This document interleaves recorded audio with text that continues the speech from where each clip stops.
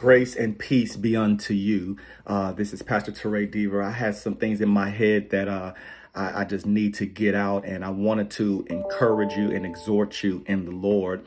We are in a time where it is necessary to fight.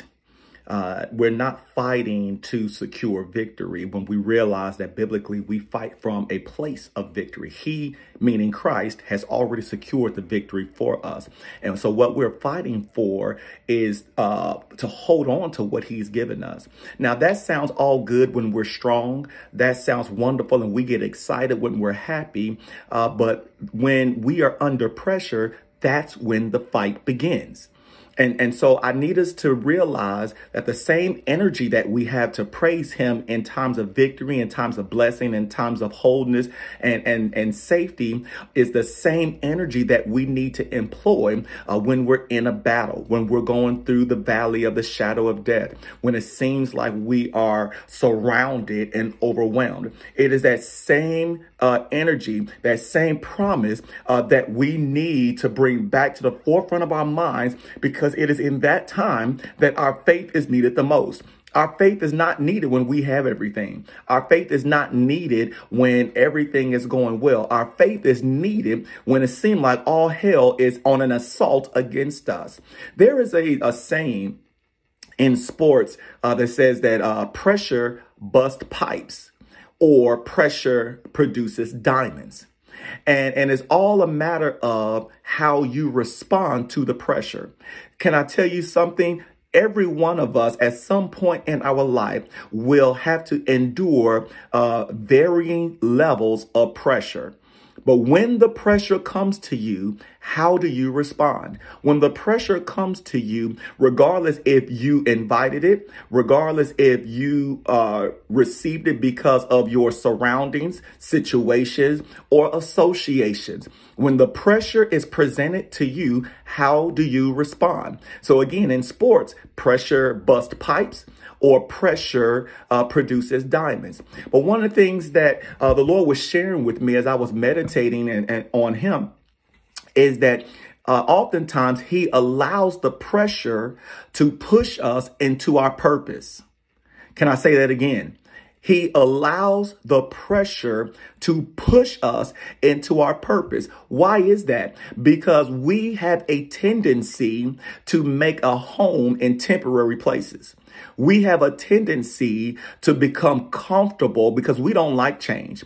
And so a lot of times he will allow pressure to push us into the place where he already promised us. The children of Israel were just fine in slavery in Egypt, but he had to turn up the pressure from the slave masters to get them to a point where they were willing to leave Egypt.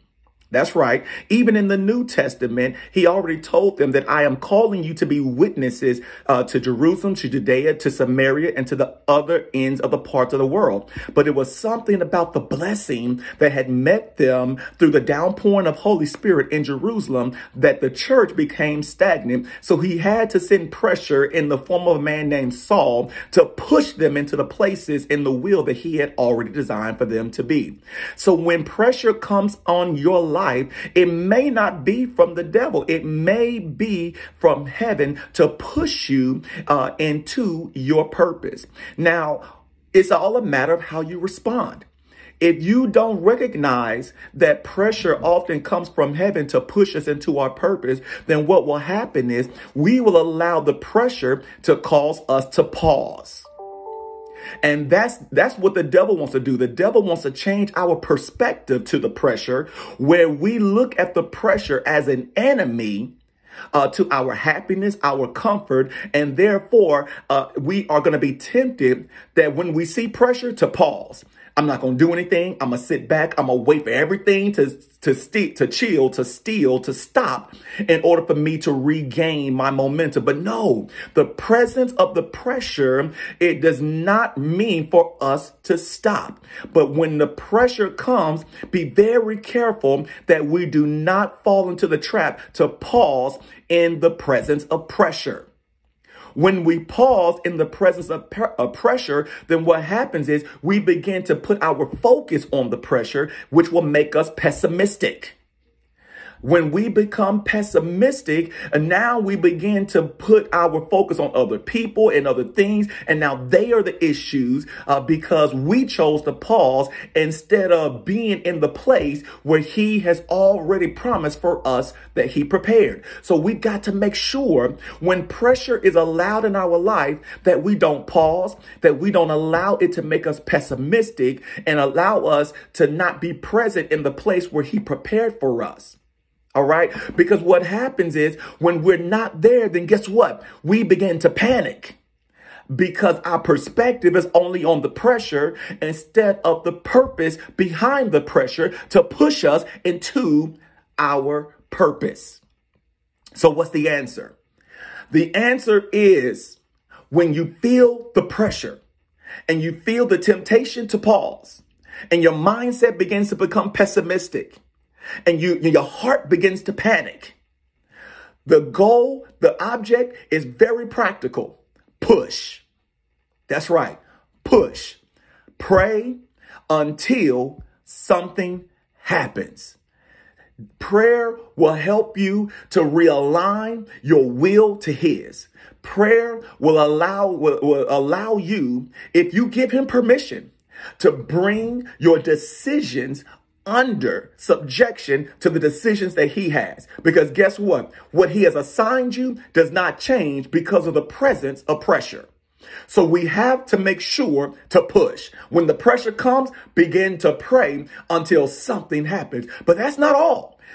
After you're praying and while you are praying, I want you to do what? Push again. What do I mean? Praise until your soul is healed.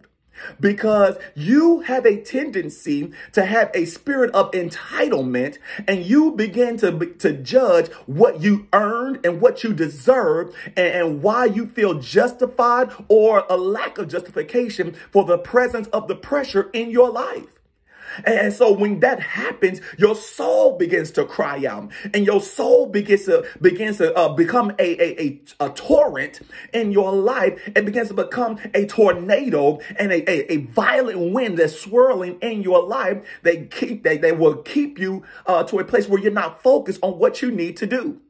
And now you feel justified in your pause so that you can get your soul together. No, praise gets your soul together. So praise until your soul is healed, that we might apply the pressure the way it was meant to push us into the purpose that he meant for us the whole time. I pray that this word encourages you. I am praying for you. Don't stop. Stop listening and allowing your emotions, your circumstances to dictate to you what you should do and how you should respond. For those in my Carpenters Church that know, you got kings hiding in your cave. He is using the pressure to present who they really are. And so once they are exposed, kill them, that you might be free and live the life that he meant for you to live. I'm praying for you, and I believe God's best for you. God bless you.